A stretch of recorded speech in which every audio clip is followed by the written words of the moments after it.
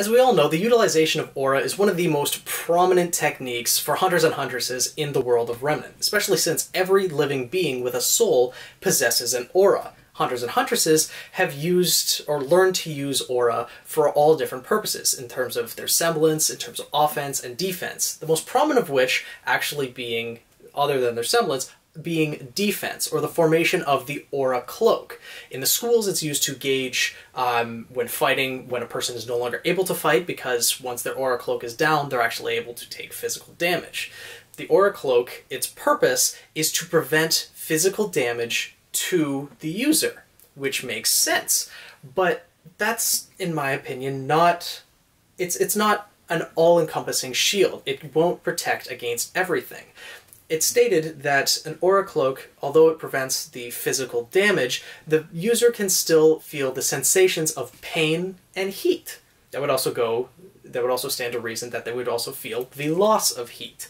So that got me thinking about a couple of ways that you could get past a person's Aura Cloak, that you could actually win the fight or potentially kill a person without even deactivating their Aura Cloak.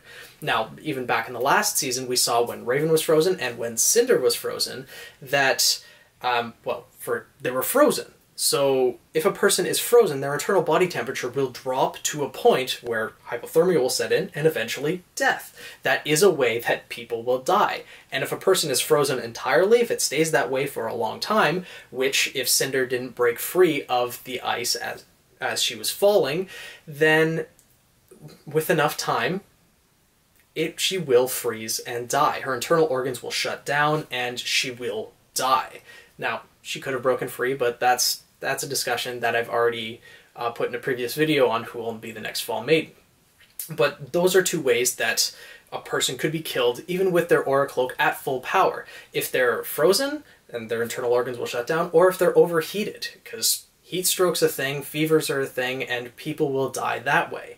Another way could also be by overloading a person's pain sensation.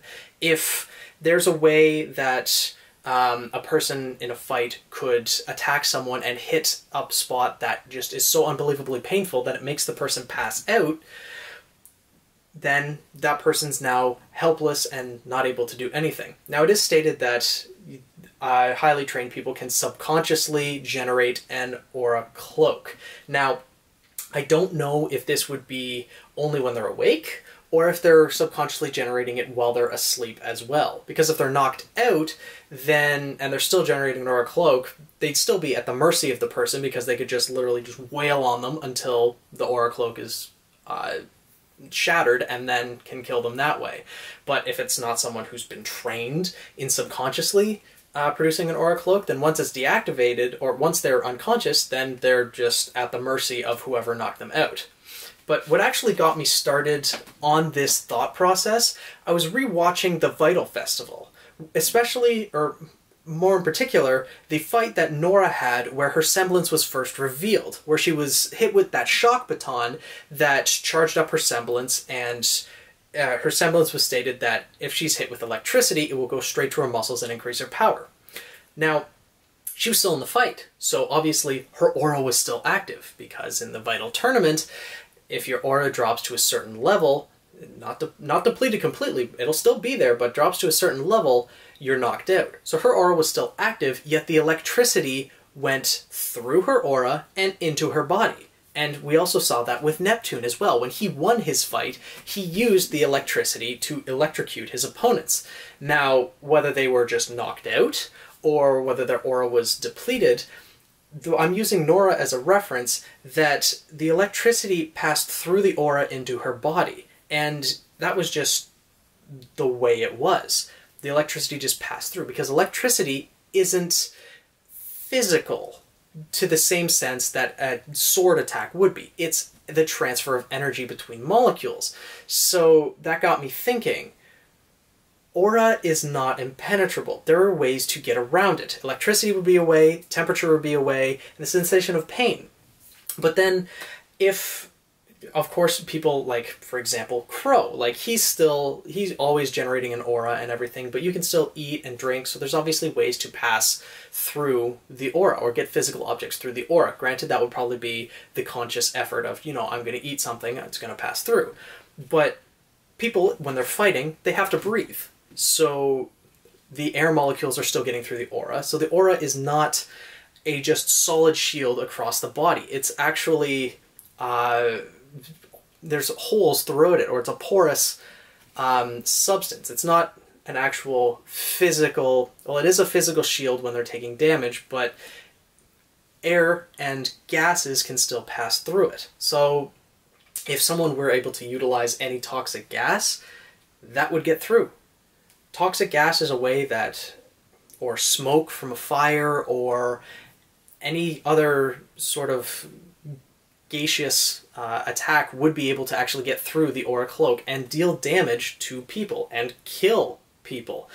I'm sure if radiation was a thing in RWBY as well, since everything runs off dust, I don't think radiation will be a thing, but radiation would probably get through the Aura Cloak and kill a person as well. And that also got me thinking, what if a person was submerged underwater? If a person who has their full Aura Cloak up is submerged underwater, would the cloak prevent the water from getting them and they would just suffocate to death, or would the water actually get through and have them drown? Now, if that's the case, and water can get through and liquids can get through, then there's also the terms of poison. Like, I know when Tyrion poisoned Crow, Crow's aura was deactivated for him to actually take that physical cut, so that's different than that way. But if someone were just to, like, spray a toxin at a person, again, there's the gas method, as the gas would definitely get through, but even a liquid poison, that's just a contact on the skin. Like if Tyrion, for example, could flick his tail and flick out poison in a liquid form, would that actually like get on someone's skin and burn them, for example? And if that's the case, and liquids can get through aura, then that's a pretty big flaw in the Aura Cloak, in my opinion. I have a feeling that they'd want to have the Aura Cloak protect against liquids from things like poison and stuff being splashed on them, but then that also brings me back to the point of if they're submerged underwater, they would probably drown, even if their Aura Cloak is active. So that's something I'm curious about and we don't actually have any answers to. But that also brings me to the next point. Pressure. If someone is crushed under a large rock or submerged far enough underwater that the air pressure would just be so much that it would start collapsing their lungs, or if they were shot high enough into the air that the air pressure changed so rapidly that their lungs just exploded. Or an Aura Cloak can't do anything to protect against that, because the overall pressure would still be felt inside the body and it would crush their lungs and destroy them. The same, actually, back to the gas point, if they're put into a vacuum, that all the air was sucked out of a certain space, that would get them as well. And I'm sure there's other things that I'm missing, but just those main points, there are a lot of things that could actually get past the Aura Cloak in this series. Electricity and temperature being the most prominent ones, not to mention probably pain being an effect later on as well. Like if someone were able to master pressure points, and just, you know, do a targeted strike at someone's pressure points and cause them like a severe amount of pain.